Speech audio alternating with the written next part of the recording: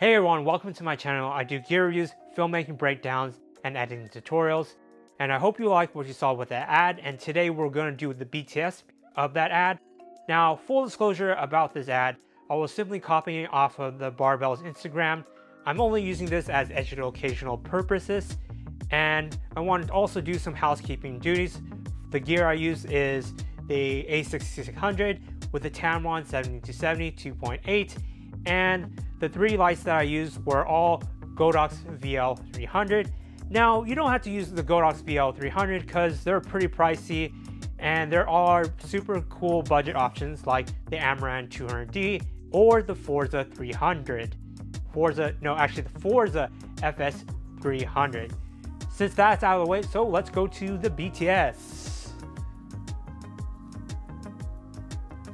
Yeah, I guess.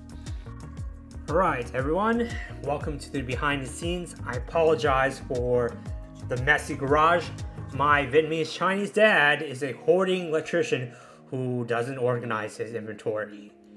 So we have our protein bar on a homemade product stand on a turntable with a green screen or blue screen. To build a product stand, just take a drill chuck, a screw adapter, and a gimbal tripod and pretty much put it together. This idea wasn't exactly mine, it was someone from the Austin Paul's product course. Let's move to lighting. It's pretty simple, the lighting setup. I have a key light facing 45 degrees and I'm using a small LED as a fill. We have two more lights used as to light the green screen. Then I took the footage to After Effects and draw a mask around the bar. And I added wire removal to remove the metal needle. Then added key light to remove the blue screen. Export it as a transparent background. Brought it back to Premiere and duplicate the clips and played around with the rotation, scale, and position. And then I added camera blur and played around with the keyframes and got this.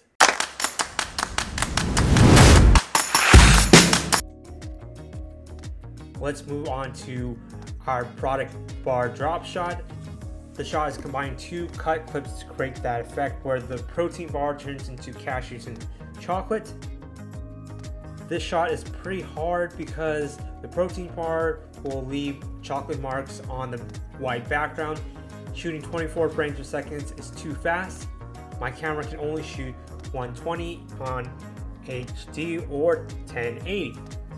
This meant that I would have to get the framing right in the camera and I could not crop to fix the framing. So I dropped it in the center and it took me a couple of times to get it right. However, I ended up just masking out the chocolate marks. For the last shot, it was pretty much a simple static shot of the cashews on a cutting board with double diffusion to soften light. And in post, I just simply rotated and cropped it out.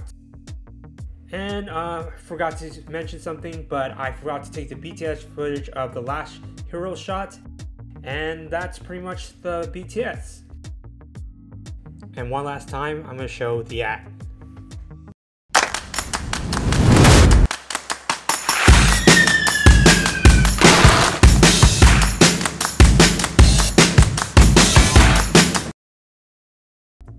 Hope you found the breakdown super helpful. If you like more content like this, please subscribe and like, and also click the affiliate link down below. It would really support the channel. And that's pretty much it. So, Ace out. Yeah, Ace out.